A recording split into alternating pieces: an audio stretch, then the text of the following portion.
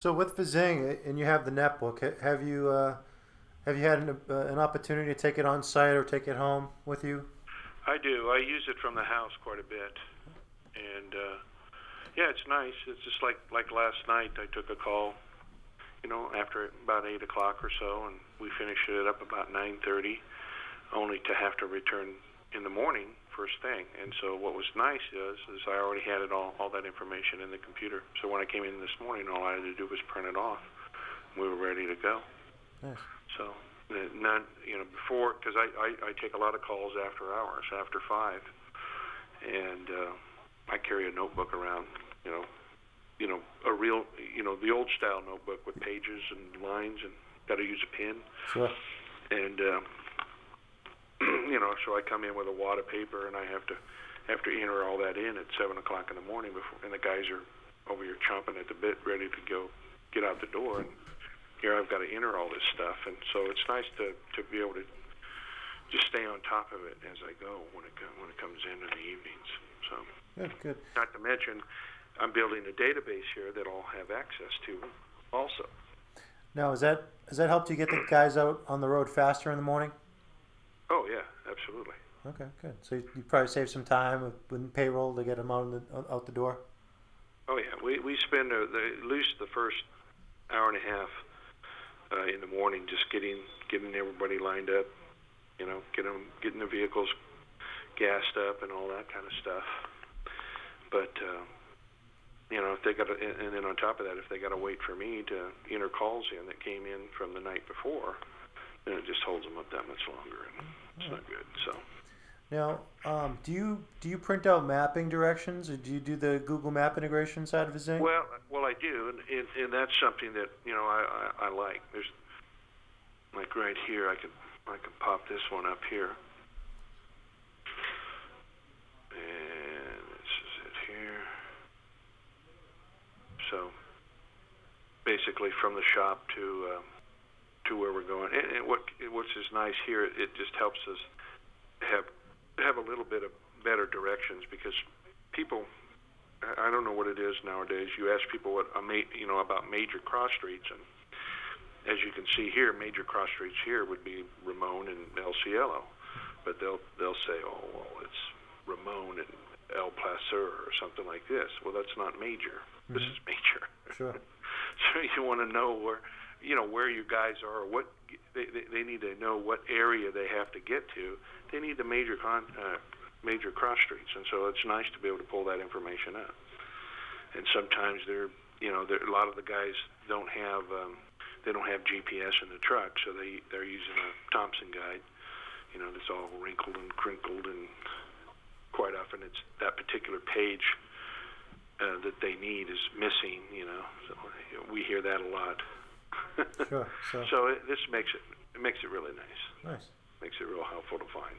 And not to mention, of course, I can't give you a really great example. Oops, because I don't have a lot of calls lined up right now. Most of them, see, if they're finished like this, then they don't show up on the map.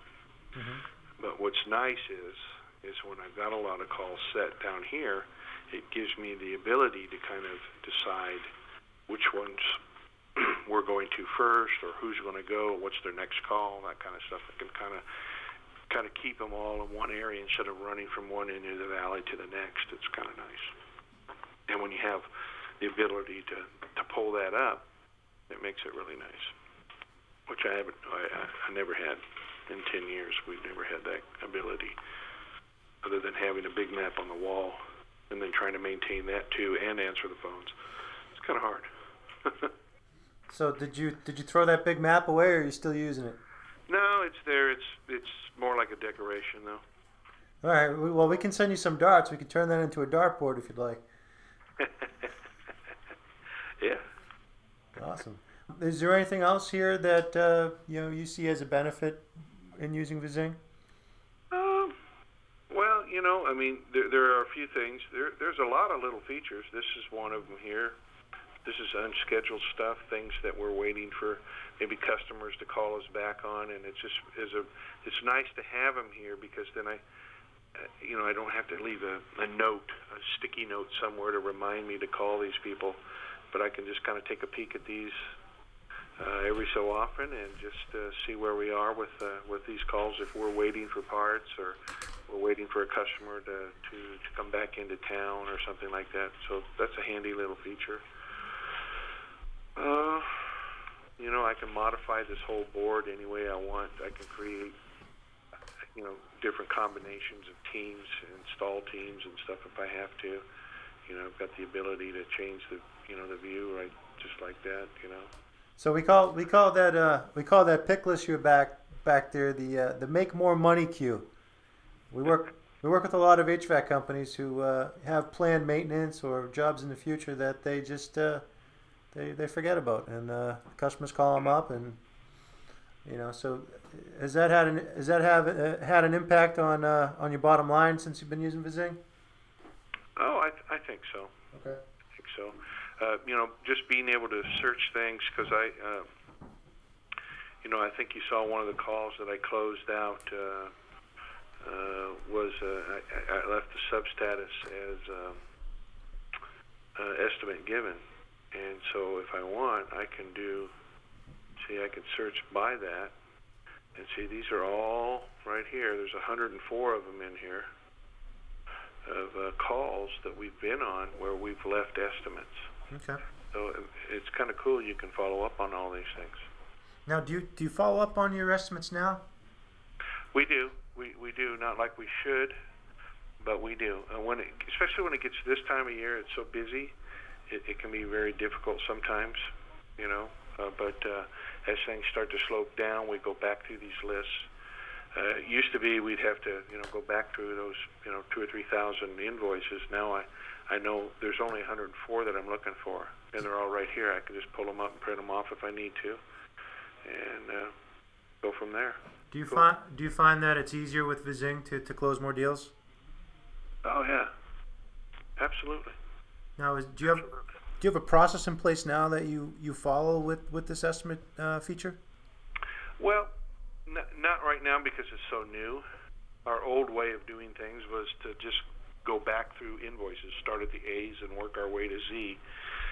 Right now, because we're in that busy time of year, probably not going to do much following up unless they're really hard calls, and the guys know that themselves.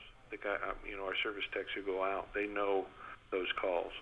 But what will happen come August and September is we will go back through all these, and I'll organize them according to who gave the estimate, who took the estimate, that sort of thing, and then we'll call these people up and see what they want to do. All right, good deal.